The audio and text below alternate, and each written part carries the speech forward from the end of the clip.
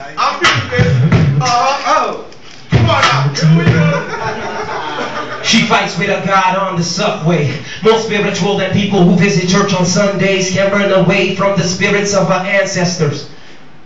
Everywhere she goes, they with her asking mad questions. Like she ain't living her life, living it right, maybe they right. Left people hear her talk thinking she not feeling alright. She's alright. Got all the right to speak. Continuously all night until she gets enough of it and stops. Goes to sleep. He closes his eyes on the subway. 7 p.m. on Monday, had a long day. Trying to get happiness and food on the plate.